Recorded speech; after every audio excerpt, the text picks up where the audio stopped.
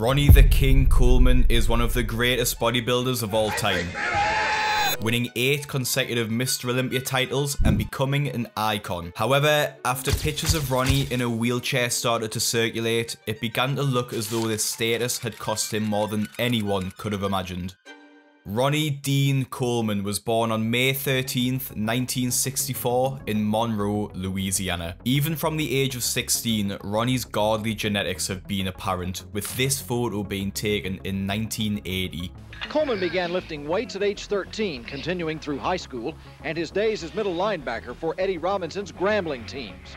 Although he graduated from college with a degree in accounting, he was not able to make it in the field and turned to pizza delivery. He was so poor that during this time, every day he would need to eat the free pizza from his work. In 1989, in the search for more money and a better career, he became a police officer. By this time, Ronnie was already an absolute beast, but a friend he made while in the force would allow him to change his life's trajectory. His friend invited him to the Metroflex gym, owned by amateur bodybuilder Brian Dobson. Brian offered Ronnie a free membership to the gym if Ronnie allowed Brian to train him for the 1990 Texas bodybuilding show.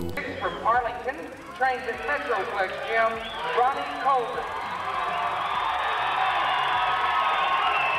As they say, the rest is history. Your first place winner is this small guy down here on the end, Mr. Ronnie Coleman.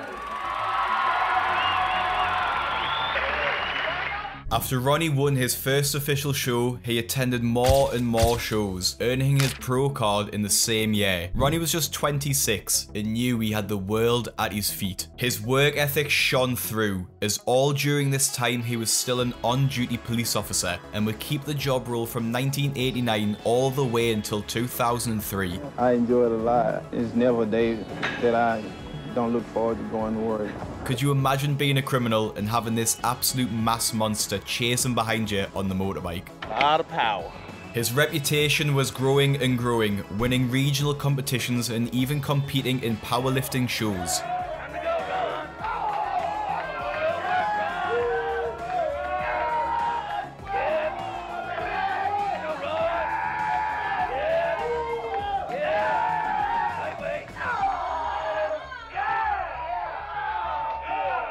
Despite the success in local shows and his fulfilling job role, Ronnie knew he wanted more and was eyeing down the greatest achievement a man can get within bodybuilding. LeBron, oh, they just announced number 2. So number 1, and for the 7th time, 7 straight years, Lee Haney is Mr. Olympia. To win a Mr. Olympia trophy is to be at the top of your peers, the peak of your bodybuilding career. It's a trophy won by past greats such as Arnold Schwarzenegger and Lee Haney. Many people dream of winning just one of these trophies, or even just to compete, but to win the title 8 times in a row, that's almost unheard of until Ronnie stepped up to the plate. But he wouldn't have instant success. In Ronnie's first Mr. Olympia in 1992, he was not even ranked, so he tried again in 1994, where he would place 15th. Then, in the following 3 years, he would place 10th, 6th, and 9th respectively. Ronnie was frustrated, but nowhere near enough to give up. In 1998, the year after Dorian Yates had just won his 7th title, Ronnie was coming in as an underdog behind 4 other contestants. Ronnie came to the show with massive improvements from the year before, once again showing his unmatched work rate, and most importantly, showing that he puts his heart and soul into his craft. Ronnie was up against Flex Wheeler in the final of the 1998 Mr. Olympia. One of these men goes home with a 2nd place $50,000 check. The other man goes home with the 10th Mr. Olympia contest title and a $110,000 check. In 2nd place,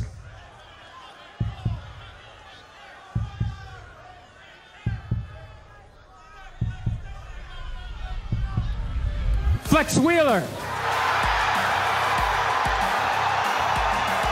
Ronnie had won, however, he wouldn't be satisfied with this one though, and he would go on to win 7 more, tying Lee Haney with the most amount won consecutively. This success, however, would come at a price. Ronnie is known for his Olympia wins, his iconic voice and phrases, Yeah, buddy! and his seriously heavy lifts. He is one of the strongest bodybuilders of all time, and it's no surprise. His brutal squatting program, however, would cause Ronnie injuries which would change his life. As he was squatting so much weight, 800 pounds at one point to be precise, he would cause himself to suffer multiple herniated discs in his spine, in particular his neck and lower back. His first surgery would come after his first disc herniation. There was a loud crunching sound. It sounded almost like a gunshot had went off. Ronnie, despite being in pain, carried on lifting with his herniated discs, which in the medical industry is known as a bad idea.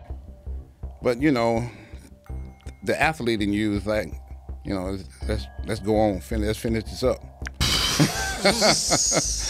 For those unaware of just how serious a herniated disc can be and the problems it can cause, the NHS have listed problems which can be caused by a slipped disc: numbness in your body, incontinence, muscle weakness, and losing feeling in your legs. If left untreated, it can lead to paralysis or permanent nerve damage. Eventually, Ronnie had the corrective surgery needed for this injury, and after this surgery in 2007, he said he felt good and went back to lifting as normal. I was good for a while. You know, I went back to squatting and everything. Which is one of the biggest mistakes Ronnie would ever make. After a year or two, he would have back issues yet again and in the same area. He underwent the same sort of surgery again, and Ronnie says it all went downhill from here. The first time you herniate a disc, the chances of getting another herniated disc are significantly increased, which is exactly what happened to him, with discs popping out by themselves. I think like the first time you herniate a disc, it's like you stack a bunch of cans on top of each other and you snap one out. Well, after a while, the other one's going to start falling out of place too. Despite these injuries, Ronnie ignored surgeons' pleas to stop working out and carried on. He has had so many of these surgeries on his back that his whole spine is pretty much fused together in one solid structure. On top of these back surgeries, he has a lot of hardware inside of his back and neck now. He has cages, screws, and rods keeping his body together. Due to the damage to his spine, he's also had to have 2 entire hip replacements. All of this hardware causes Ronnie severe pain due to the pressure on the nerves in his back. All the hardware is with your nerves. Yeah, all the hardware, is pinching on the nerves. And because of all this, it's not looking likely he will ever walk unassisted again. There has been an outpouring of sympathy for Ronnie in the bodybuilding world. However, Ronnie says he doesn't regret this. He is a natural born athlete and winner. He knew this is what the price could be, and he said if he had the opportunity, he would do it all again. This is what separates Ronnie from the rest. He has an insatiable desire to train, compete, and win. And this is the reason we will never get another Ronnie Coleman again. You know, when you're doing something that you truly love, enjoy, and doing, that's what you look forward to doing all the time. So really, regardless of, you know, how you feel, you know. Of course, I'm still in pain and all that kind of stuff, but... Are you in pain all the time? Yeah, but as long as I'm doing what I love doing, I'm okay.